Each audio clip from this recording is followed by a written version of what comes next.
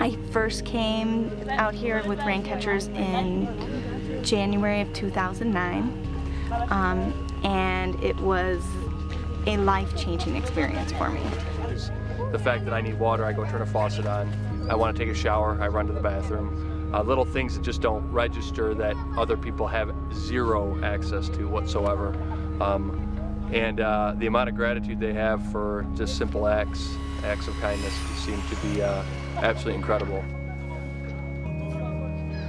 So families are carrying water for miles just to have enough for a day or part of a day, and so being able to catch water and have it for their daily use without having to walk and carry it is a great thing, and it's such a practical way to have a group come and help out.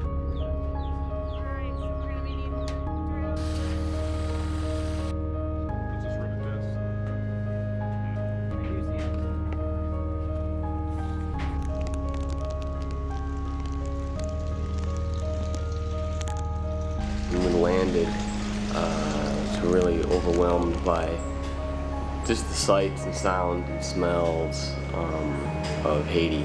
The kind of the trash in the streets and a lot of the sewage and you know, poverty.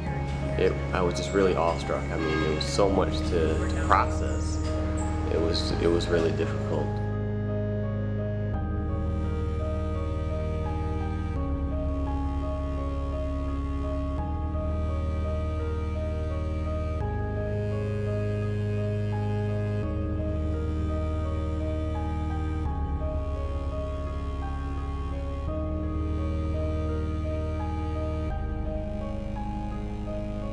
The Raincatchers organization, they allow you to experience it for yourself, but they've turned it into a full-blown, a real experience for people that truly want to give, but also have no idea how to do it.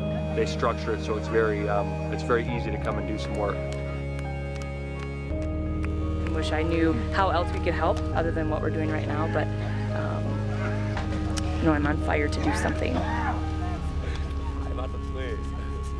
It makes me smile to think of how content they are with so little, and how thankful they are for the very, very little things that we can do for them. And I just love the people here.